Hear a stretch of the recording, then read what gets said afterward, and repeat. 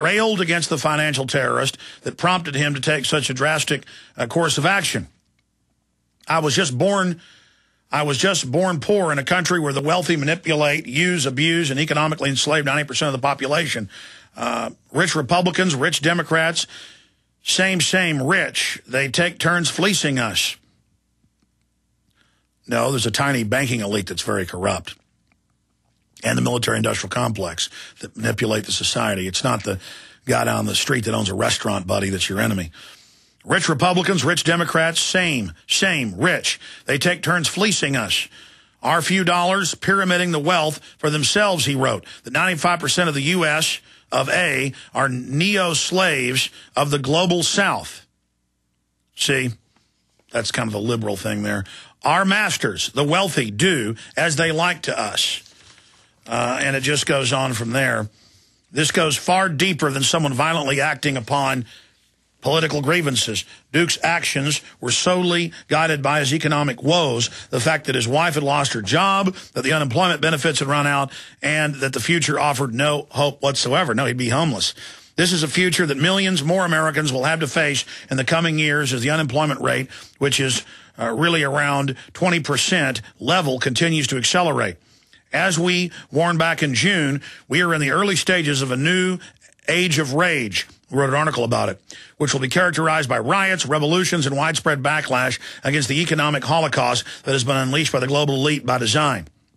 Unfortunately, there will be many more Clay Dukes over the coming years. There will be more Americans who lose everything and decide that the best way is to simply lose it all together. Well done, Watson, on that article. But we're, again, I mean, it's clear. I've got more quotes here from him. He quotes Warren Buffett, who was a few weeks ago on This Week on ABC, sicking people on the rich, saying, tax tax people making $100,000 a year, saying they're the rich, because he's at the very top of the pyramid and uses government to transfer your wealth. We're going to come back with more of his quotes. We're on the march. The empire's on the run. Alex Jones and the GCN Radio Network. This is Alex Jones with 5 good reasons you should consider buying a solar power generator. Number 1, new climate legislation could easily double or triple your electric bill. Number 2, our new energy czar wants to control how much power your electric company allows you to have. It's true. Total government control of electricity in the name of smart grid technology is coming. Number 3, in some areas of the country, the power grid is dangerously overloaded. And now, new socialist legislation is only compounding the problem. Number 4, dangerous weather is always a threat to local grids. Every year, thousands of families lose their power from weather-related outages. Number 5, a solar power generator provides powerful backup insurance and peace of mind. Folks, I really believe in the solar power generators offered by Solutions from Science, one of my oldest sponsors. You can get more information at www.mysolarbackup.com. That's mysolarbackup.com. Remember, the government doesn't own the sun, so go to mysolarbackup.com or call 1-877-327-0365. Hello, friends. This is Alex Jones. You've heard me talk about Cal-Ben 5-star soaps for years. This is an American-made product of the highest quality and compares to nothing you will find in stores. You can buy factory direct, shipped via UPS right to your door. Check them out on the web at 5starsoap.com or call 800-340-7091. Take my word for it. Once you've used Pure Soap, you won't buy anything else. Since 1947, Cal-Ben Soap Company has been showing consumers that soap can be tough on dirt and gentle on the environment. Buy American and stay clean, as well as support InfoWars. Visit 5starsoap.com today or call 1-800-340-7091. Well, Marty, what do you have to say? As founder and owner for over 63 years, satisfaction is guaranteed or double your dirt back. Call us at 1-800-340-7091 for a free catalog or visit our website, 5starsoap.com. Thank you. Folks, you've heard us talk about Home Gain before. Home Gain is now offering a special promo where you get up to $150 when you buy or sell a home with a Home Gain agent you find through their Find a Realtor program. Home Gain lets you compare realtors anonymously. It's easy. Go to HomeGain150.com to find and compare realtors anonymously. Enter promo code HomeGain150 and receive up to $150 when you close a deal with a Home Gain agent. Share the HomeGain 150 promo code with your friends via Facebook, Twitter, text, and more. Look for Max, the HomeGain Gorilla, to find out more about how HomeGain is going to pay you. Visit HomeGain150.com today to enter your promo code and get paid for buying or selling a house. That's HomeGain150.com.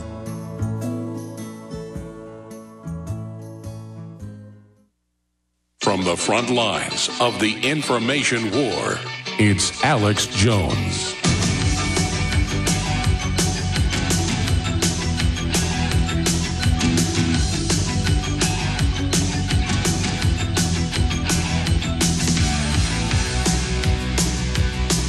By the way, Paul Watson is beefing up, adding more intel to his article, When Americans Lose Everything, They Start to Lose It. We've confirmed on his Facebook and other sites that his favorite websites were Media Matters and other mainstream news, but also We Are Change, which, of course, I helped spawn with Luke Radowski, that is all about be the change you want to see in the world, nonviolent. And on the front page, there's a giant image of Mahatma Gandhi and Martin Luther King. And, you know, Media Matters has been so wicked towards us and tried to claim that we're calling for violence that they'll probably just excise out We Are Change and won't even care and just ignore that they're listed as well. Just outrageous. Very, very outrageous. So clearly this was a freaked out, upset guy who was just at the end of his road. And I want to explain this psychological profile for you right now, because I discovered this doing research over the last 15 years. There was a 2020 special about it in 1991. Within 1 year, in 1989, of public schools, including Littleton, Colorado, implementing what is called death education and suicide prevention. They teach the kids how you die. You get in a simulated coffin. It's very bizarre. It's mind control. It's meant to make them depressed. And that's come out with the big drug makers. They actually put this in the name of making kids not commit suicide, but they know then that it introduces to the children the idea of committing suicide. And they've had just countless cases where particularly 11, 12, 13-year-old girls will hear about this, and they'll teach them, oh, did you know little girls hang themselves with shoelaces or belts? And they'll go into the public school bathroom and hang themselves on the coat hanger point that's on the inside of the stall. And you can search this and pull it up. School districts nationwide in the last 5-6 years have pulled out the coat hanger areas inside the stalls because people were killing themselves, mainly little girls. Then once the little girls say they're depressed because it's been introduced to them that they should be depressed, that it's a big drama queen thing, then it's trendy for mommy and daddy to put them on Prozac or one of those other variants of serotonin reuptake inhibitors. Then, but it's trendy to put little Johnny on the amphetamine class drugs like, of course, Ritalin, Adderall, and others that cause the heart to swell, the brain to shrink, they retard growth, they cause brain damage, and parents just sadly go, well, the school said so, and boy, my daughter or son's a lot better now. Yeah, because they're burnt out. You were giving them Coke, you were giving them sweets, they were having sugar crashes, they had bad nutrition, and so you just burned their brain out. I'm sorry if you don't want to hear this. This is a fact. I've talked to medical doctors, nutritionists, you name it. They've done major studies where getting real nutrition and not drinking fluoridated water and not drinking processed, sugar drinks that are in vending machines all over the schools, or chocolate milk like we had in school. I remember always like an hour after lunch, I get a headache and feel groggy because I was going and eating pizzas, 2 chocolate milks. I like salad, so I'd go ahead and eat a salad too. But, boy, I love that school food. The mashed potatoes, the chicken fried steaks. I was in there getting double helpings. It's unhealthy. But again, I'm just trying to cover the whole spectrum of this. They introduced the idea of how to commit suicide. So now, since they introduced death education, in the late 80s, and it's gone nationwide since then. You look at the charts for teenage suicide, it's just going straight up. And it's the same thing with the media advertising and hyping people going postal in the 80s. It was always military veterans, in almost every case, who had lost their governors to not want to shoot and kill people. Most of them had been in combat. They'd shot and killed people. That's how they deal with stress. They've been trained to be killers. I'm not saying they're bad people. And then they go in to work at the government building, mainly the post office. It's a stressful job. They got some boss bossing them around, makes them angry. They don't go commit suicide. Or they don't go sell their house and, or, go move in with family or go, travel the country or whatever, as they should. Just enjoy life, even if they become homeless. They go in and they shoot their boss, and they shoot a couple other coworkers. The media hypes it up. They play it up. They constantly put that idea out there. They have all these drills for mass shooters all over the place, introducing the idea, and then it begins to happen. So there's also that facet to all of this. But I wanted to get in to some more of the points that I made dealing with this. When Americans lose everything, they start to lose it. And I wrote some notes here. Number one, Mike Jones, the security guard, did his job. He's a hero. He went in there, fired one time, and shot Mr. Duke. Mr. Duke fell to the ground, realized what was happening, that he was about to go to prison for life, and killed himself, showing what a desperate person he was.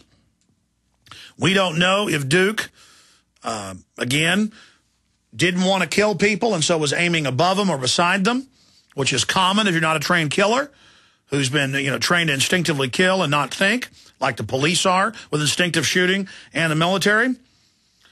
We have the whole issue of the Second Amendment stopped this guy. And I've made the point, you come in my house, my business, my car, if there was some nut shooting people next door, I'd go out there and deal with them. Because that's how we respond to this. You don't respond by disarming or trying to disarm people, because a nut's always going to be able to get a gun. A nut could walk up and hit a cop on the head with a baseball bat and take their gun away from him. Then the nanny state's answer is RFID in all the guns. And then they want to ban steak knives in England because people are stabbing people. No, it's the human mind that's the issue, not the car that can be used as a weapon or the airplane. It's the human mind. It's the individual. Again, I make the point that I am totally against what happened here. This is horrible. They will use this to clamp down on everybody. This is not the response we need. But if he's going to go after the government, why the school board? Well, they fired his wife. They're laying people off for whatever reason. So that's why he went there. But if he's writing in his Facebook blogs and other places, my testament, some people, the government-sponsored media, which it is, will say I was an evil monster. No, I was just born poor in a country where the wealthy manipulate, use, abuse, and economically enslave 95% of the population. Rich Republicans, rich Democrats, same, rich. They take turns fleecing us our few dollars, pyramiding the wealth for themselves. The 95% of us in the U.S. of A. are the neo-slaves of the global South, our masters.